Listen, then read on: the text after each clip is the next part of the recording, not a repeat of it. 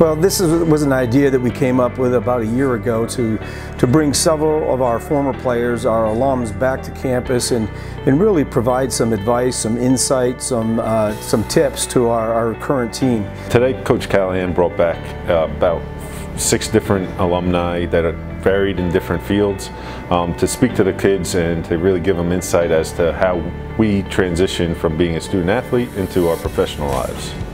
You know, I think so often that guys are putting off thinking about life beyond football and life beyond Monmouth until they become seniors.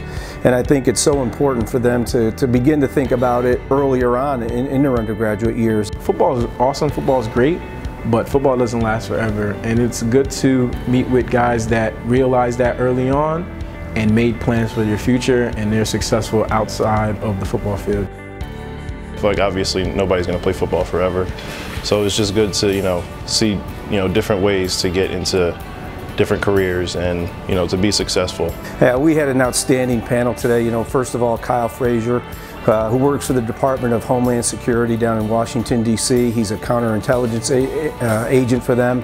He was a heck of a quarterback when he played for us, and he was outstanding today. And then you got Mike Salvatore, and Mike was on our very first football team here in 1993. He's the superintendent of schools in the Long Branch School District. And then you had Agbai Aroa, one of our younger alums. He's doing some amazing things in the software engineering field. He's doing just a tremendous job there. And Eric Ingstrom just became a partner in a local law firm. He's been practicing law since 2011. He was on our 2006 team, championship team.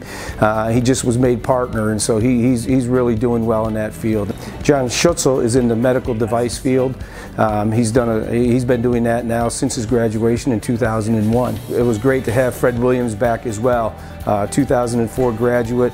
Fred has been very active, a very active alumni, very closely connected to the program, and he gives a lot of advice in the finance world. He works on Wall Street up in New York City, and has actually hired a number of our former players and brought them into the business world in New York. And then when you add in Hakeem Vallis, recently retired NFL player, is an entrepreneur and very active in the real estate world. And so it's a great group top to bottom, just doing a terrific job.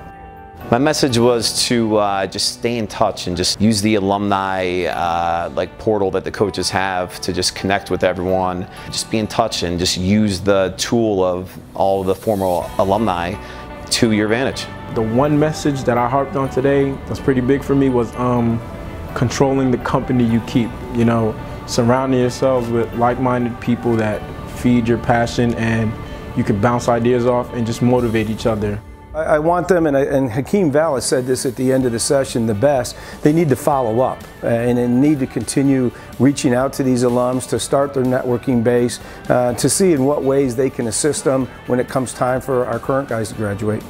What I took from today was I talked to Michael Salvatore. He was one of the first recruits here at Monmouth. He kind of gave me some really helpful information about how, if you want to be successful, you kind of have to jump into certain things, whether you're uncomfortable or not. Just seeing the guys that were here before and seeing how successful they are in life, and just hearing them talk about the same things that I think about on a daily basis, and I'm sure all of my teammates think about, and just seeing how they're real people, they're successful in life, and they have problems and they had to trust the process the same way that I think about. So it's just interesting, and I feel like I connected to everyone that came back to speak to us today.